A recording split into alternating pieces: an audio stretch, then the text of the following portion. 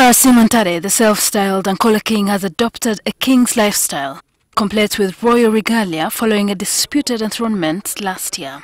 The claimant to the Ankole throne has a humble palace located at Itaba culture site in Rampara County in Barara district. However, the government has come out to disown Asiimwe following what Minister of Gender and Social Development Janat Mukwaya says was an illegal enthronement.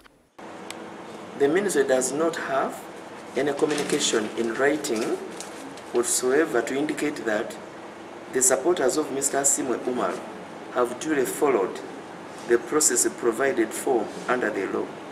Therefore, Mr. Umar's enthronement as the king of the people of Ankole is contrary to the provisions of the institution of the Traditional Cultural Leaders Act.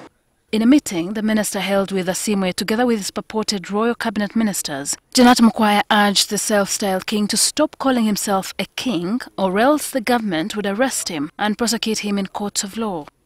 Consequently, the minister hereby directs Mr. Asiimwe Umar and his supporters to stop forthwith his activities on matters related to the creation of a traditional or cultural institution in Ankole. Mukwaya said that the secret enthronement of Asiimwe Rubambansi Ntare VI was illegal because it contravenes the provisions in the Institution of Cultural Leaders Act of 2011.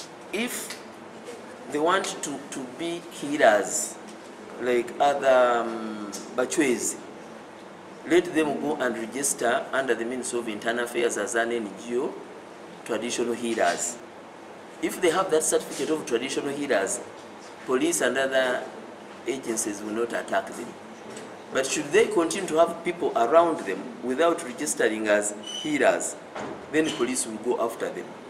When NTV contacted Umar Asiimwe in his Rampara home for a comment, he said the constitution gives people power to decide on anything they want, adding that they are suspicious of the provisions of the Cultural Leaders Act. Constitution yihangati nerebaterwa mnonga. Nicho kurebana hinduka burkanya hakahwiro no kwezi bagihinduire ekiriyo ne batezo umutwe.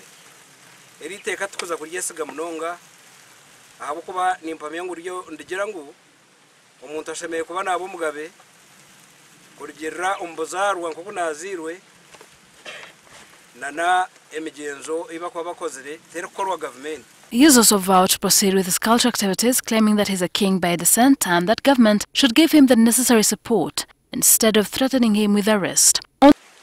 Umwanya go kweta abanyankore twena hamwe kaganira hanshonga zitu akareta polisi na namahe unaiza kunkanga kanga nshonga za Ankore neza abanyankore kandi Uganda ikasanga Ankore. On the other side of the kingship dispute in Ankore is Charles Rebshenje, son to late Mugabe of Ankore, John Barje, who passed away in 2011. Whereas Ankore Kingdom remains unrecognized since the 1967 aborted directive, the two factions claim the rightful heirship to the throne. Shiran Dochre, NTV.